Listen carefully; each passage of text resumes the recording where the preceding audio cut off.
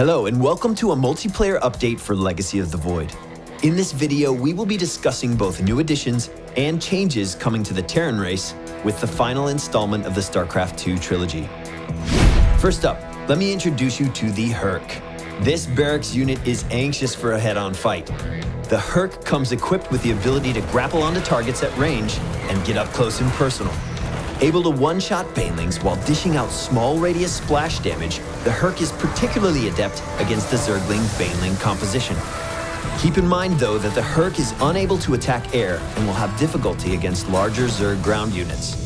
Against Protoss, Hercs are particularly strong due to their high health and light armor. Nothing makes them happier than to jump in and break up a Protoss army. But it only takes a few well-placed zealots to deal with the Herc squad, so prepare yourself to counter appropriately. Up next, meet the Cyclone. This gal has a one-track mind, able to focus down units at range by targeting opponents one at a time, locking onto them, and dealing damage on the move. The Cyclone moves at the same speed as Stalkers, making them a solid choice for establishing early map control while picking off priority targets in the process.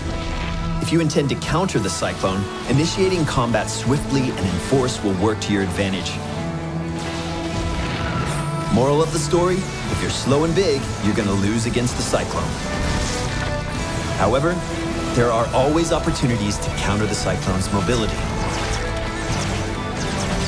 Alright, let's talk about changes coming to current units in the Terran roster, starting with the Siege Tank. You can now pick up and drop tanks while they're in siege mode. We dig the idea of creating opportunities to harass with the siege tank that weren't previously possible. In general, we think providing more opportunities to control your army in masterful ways is an exciting way to push StarCraft 2. And now the big boy, the Thor.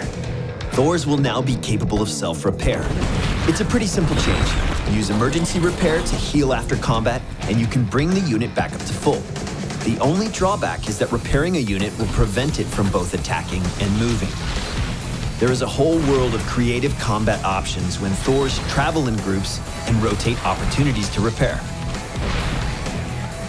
Banshees are another unit getting some attention with Legacy. We're interested in providing more opportunities to micro Banshees against ground units. So, we're implementing a speed upgrade available once you've built a fusion core. After acquiring the speed upgrade, Banshees will be capable of outrunning mobile detection units, even an upgraded Overseer or Observer. This makes the Banshee much better at surviving counter pressure that can come against harassment attempts. Alright, last but not least, let's talk battle cruisers. These iconic capital ships can now teleport anywhere on the map without vision. Keep in mind though, that using this ability will cost a lot of energy, so choosing when and where to move is incredibly important. Clearly, there are opportunities where this call makes great sense, and when help is needed, you can get there almost instantly. That wraps up our summary of design changes coming to the Terran race with Legacy of the Void. Keep in mind that everything is subject to change as we move into public testing. That being said, we hope you're as excited as we are to share in a new experience of StarCraft that will be more fast-paced than ever before. Thanks for watching, and be sure to check out the changes coming to the Zerg and Protoss armies as well. I'm Cloakin with Blizzard Entertainment, and we'll talk to you soon.